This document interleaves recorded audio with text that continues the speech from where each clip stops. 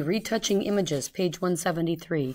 There are many techniques you can use to clean up an original image, from using any of the healing tools to that old standby, the clone stamp tool. In this lesson, you will retouch an image. So we want to go ahead and open 05. Well, you can take a look at 05 done. We're not going to open that one. So using the clone stamp tool, one of the problems with old photos is that they most likely contain a large number of defects. These defects can include watermarks, tears, and fold marks. There are many different ways to fix these defects. One of the most useful is the clone stamp tool. The clone stamp tool lets you replace pixels in one area of the image by sampling from another area. In this part of the lesson, you'll use the clone stamp tool, and you will also have an opportunity to explore the clone source panel. So we're going to go ahead and open, we're going to browse in Bridge and find 05, this old photo that needs to be fixed. And we're going to save it as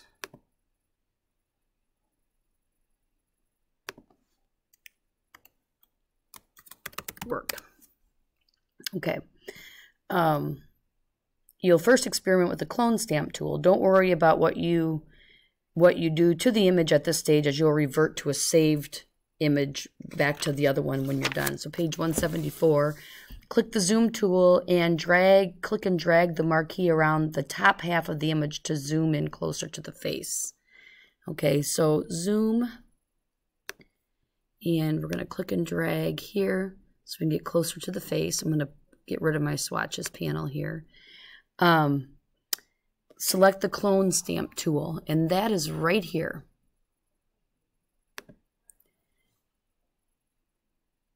Position your cursor over the nose of the girl in the image and hold down the Alt key.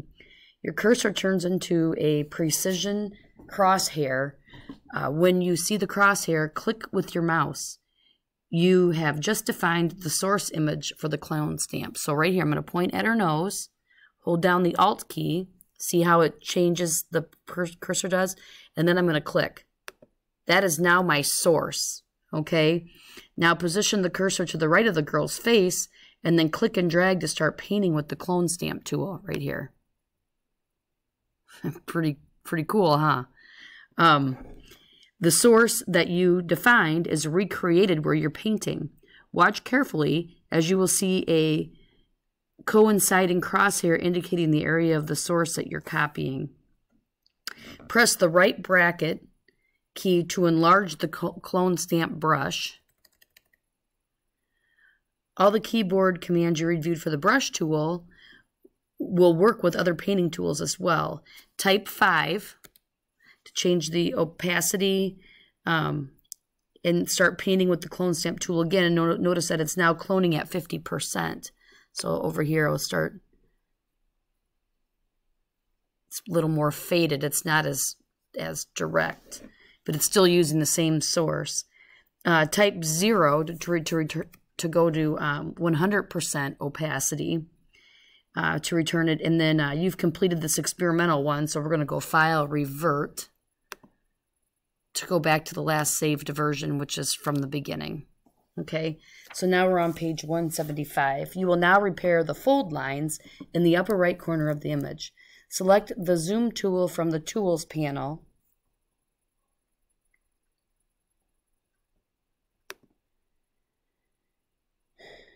And if it's not already selected, check the Resize Windows to Fit checkbox in the option bar.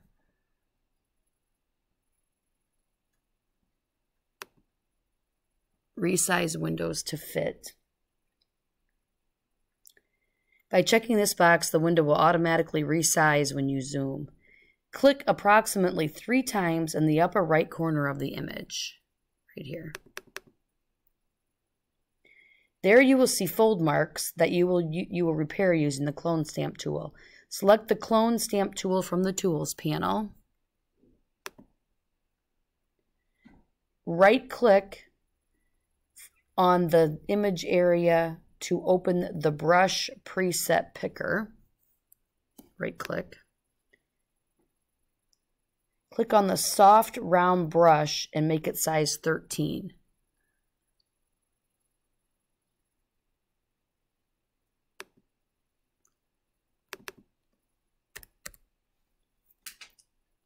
and hit enter. Position your cursor to the left of the fold mark, approximately in the center of the fold, like maybe right here. And click to define that area. Hold down the Alt key. We get the bullseye there, and click one time. That is defining our source. Position the clone stamp tool over the middle of the fold line itself and click and release right here. Depending upon what you're cloning, it is usually wise to apply a clone source in small applications rather than painting with long brush strokes. Press the left bracket several times to make your brush softer. This way you can better disguise the edges of your cloning. Continue painting over the fold lines in the upper left corner. As you paint, you will see crosshairs representing the sampled area. Keep an eye on the crosshairs. You don't want to introduce unwanted areas into the image. So when I click and drag, see my crosshairs is down there to the left. You want to be careful what you're painting, okay, to make sure you don't get any unnecessary or unwanted areas of the picture. It is not unusual to have to redefine the clone source over and over again. You may have to Alt-click in the areas outside of the fold line repeatedly to find better matched sources for cloning. You may even find that you Alt-click and then paint, and then Alt-click and paint again until you conceal the fold mark. Don't forget some of the best selection techniques that you learned in Lesson 4. You can activate the edge of the area to be retouched so that you can keep your clone stamping inside the image area and not cross into the white border. So right here, for instance, I'm going to scroll over here. This is a little darker here, so I'm going to Alt-click and paint here. Okay, and then now this is a little lighter, so I'm going to Alt-click and paint like this. Okay, up here, I'm going to Alt-click here and paint over this. Okay. With the clone stamp tool, it's important to sample tonal areas that are similar to the tonal area you're covering. Otherwise, the retouching will look very obvious. So let's save, Control S. And now page 177, the history panel. You can use the history panel to jump to previous states in an image. This is important. This is an important aid when retouching photos. In this section, you will explore the history panel as it relates to the previous section, and then continue to utilize it as you work forward in Photoshop. Window history, which we know is right here. Okay, or you can go to the window menu and choose history. Grab the lower right corner of the panel and pull it down to expand the panel and review all the states, which mine's already there, but you can point here and click and drag to see all the states of the image. You may see many clone stamp states or a listing of any function that you performed while the image was open. As you click on each state, you reveal the image at that point in your work history. You can click back one state at a time, or you can jump to any state in the panel, including the top state, which is the state of the original image when it was first opened. You can utilize this as a strategy for redoing work that does not meet with your satisfaction. If you need to redo some of the cloning that you did in the previous section, click on a state in the history panel for your starting point and redo some of the work. All states in the history panel are deleted when the file is closed. If you want to save a state, click the Create New Document button to create a new file at the present history state. So, you know, you can see how you can go all the way back to when it was open, or you can go back down to the point where you left off. Page 178, the Spot Healing Brush. The Spot Healing Brush tool paints with sampled pixels from an image and matches the texture, lighting, transparency, and shading of the pixels that are sampled to the pixels being retouched or healed. Note that unlike the Clone Stamp tool, the Spot Healing Brush automatically samples from around the retouched area. So with this file open, we're going to go to View, Fit on Screen.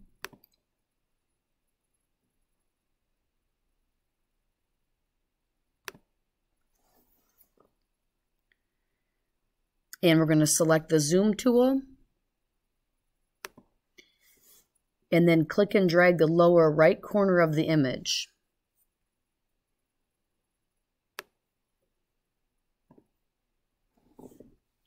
Because you do not have to define a source with Spot Healing tool, it can be easier to retouch. It is not the absolute answer to every retouching need, but it works well when retouching sections of an image that are not defined and detailed, like blemishes on skin or backgrounds. So we're going to select the Spot Healing Brush tool, the Band-Aid, right here.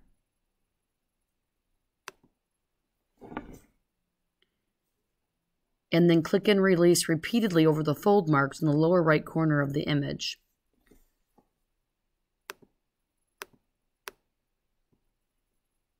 Click and drag. Okay. The tool initially creates a dark region indicating that the area is to be retouched, but don't panic. It'll blend well when you release the mouse. Now, using the Spot Healing Brush, repair the fold lines. Use the history panel to undo steps if necessary. You can experiment with the brush size. Sometimes a smaller brush size works better with this tool. So let's go ahead and finish fixing this.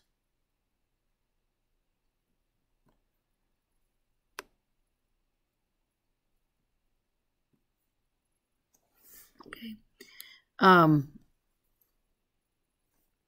And I'm going to slide over here and finish this. And these, it's magical. Okay, and let's go Control S to save or file save. The Healing Brush tool also lets you correct imperfections.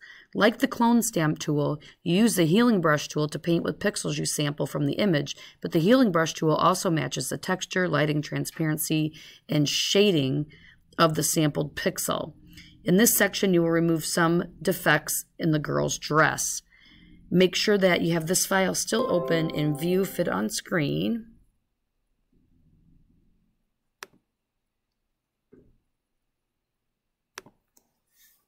Select the zoom tool and then click and drag over the bottom area of the girl's dress.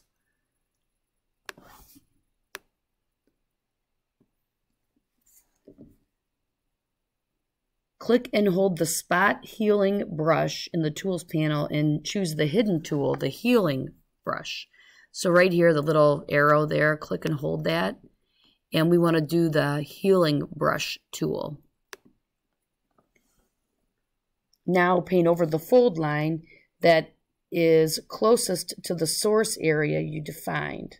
Oh, we got to define our hold area. Hold down the Alt key and click to define the source for your Healing Brush tool. Well, I'm at number 4. Position your cursor over an area near to, but outside the fold line in the skirt. Maybe right here.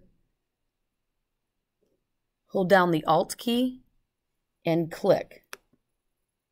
Now paint the fold line that is closest to the source area you defined.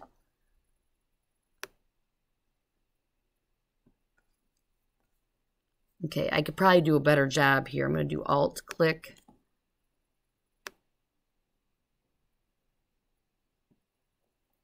Okay, you can see how that's working. I need to do Alt click here to better fix this. Here we go.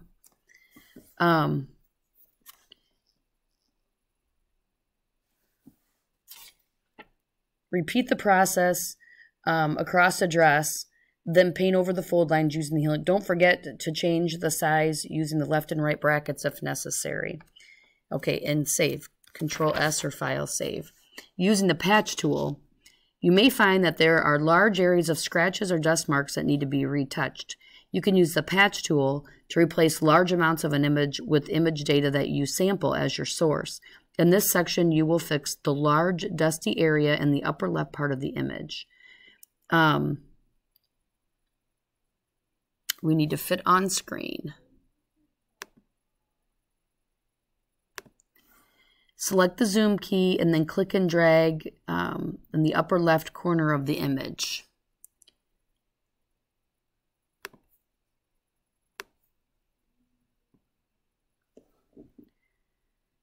hold down the healing brush tool and select the patch tool.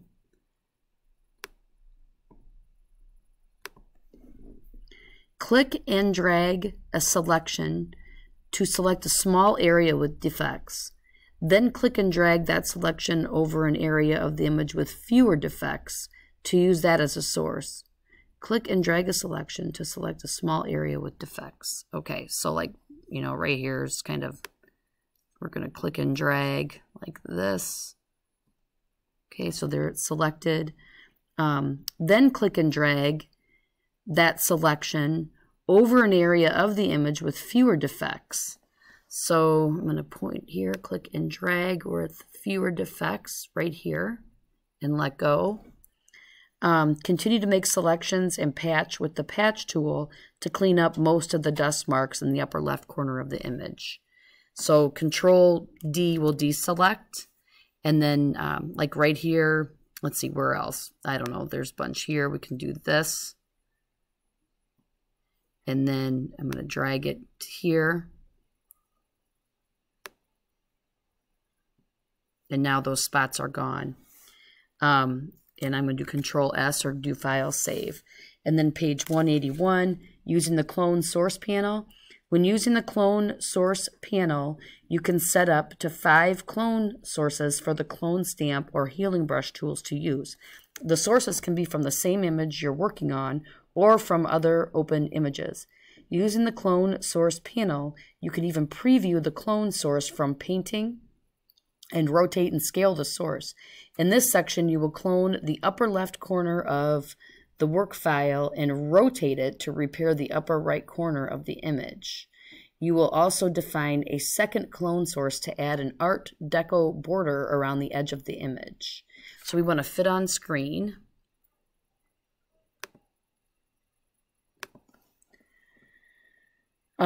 Window clone source.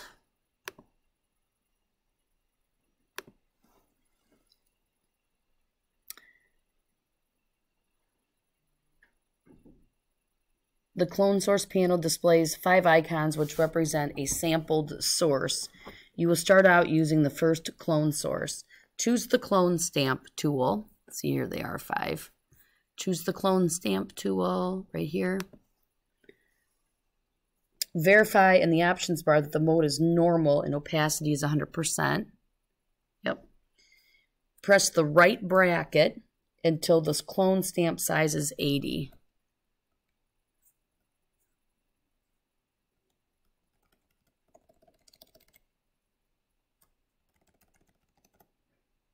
Okay.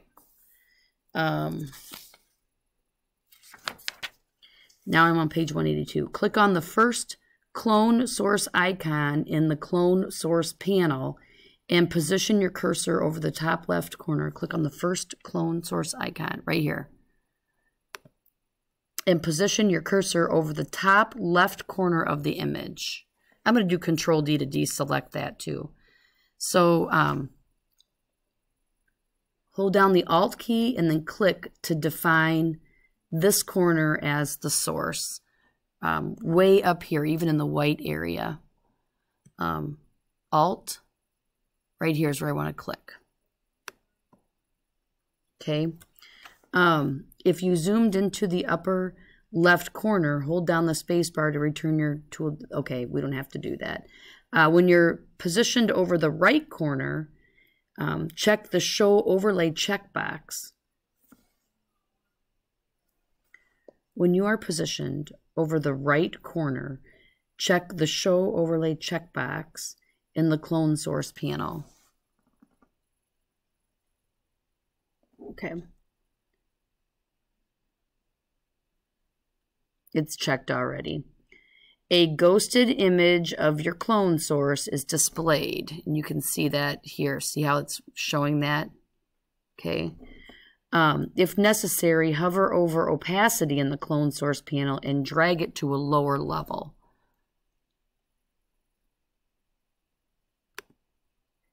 Let's maybe, instead of 100, let's try 70. See what that looks like. Okay, it's a little less defined, that corner. Note that you can uncheck the clipped checkbox to see the entire clone source, but for this example, keep it checked. Okay, now type 90 in the rotate text field in the clone source panel.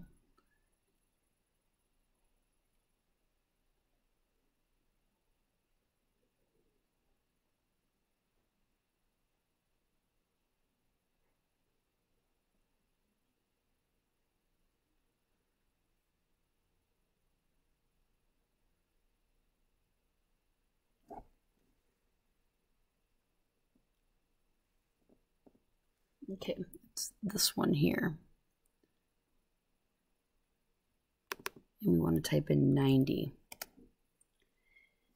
Verify that your brush size is approximately the width of the white border. Okay, so I want to make my brush size smaller. I'm going to use my bracket keys to do that.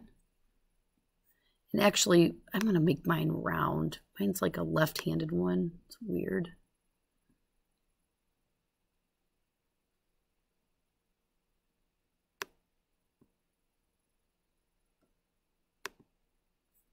There we go.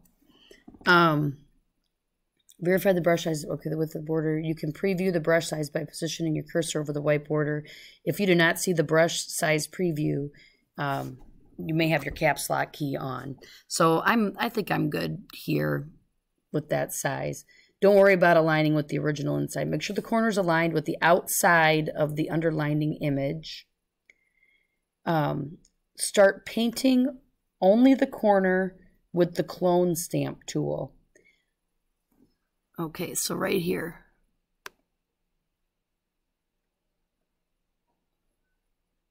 Well, I'm going to go back in time because that doesn't look good.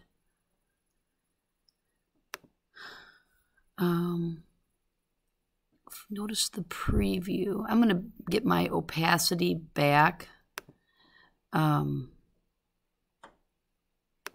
100 so I can see it better.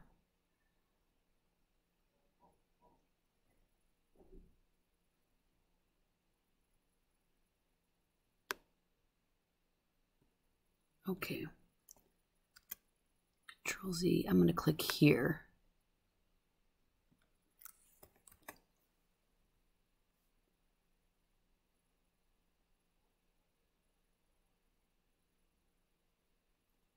Maybe I will change the size of my brush to something a little smaller.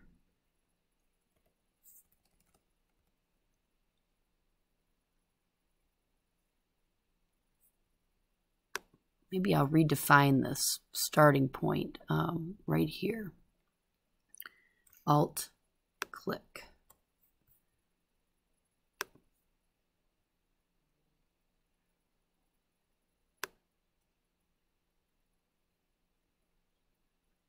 Okay, see how my source is moving down?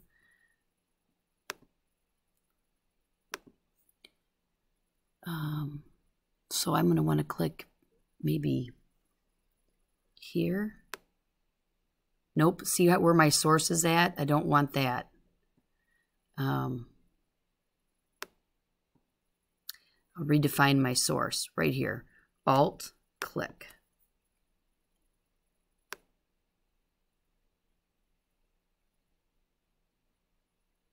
Here, you can, it's not perfect, but you can see it's getting better. And then I want to do an alt click again. Okay. Anyway, it's not perfect, but you can see how that works with redefining your source. Start painting only the corner with the clone stamp. Notice that the corner is added back into the image. Uncheck the show overlay checkbox to see your results better. So let's see.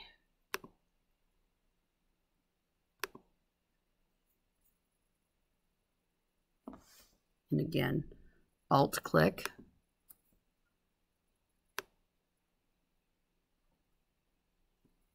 Okay. It just takes some practice. So let's go ahead and save it. Control S. Cloning from another source. We're going to browse and find 06.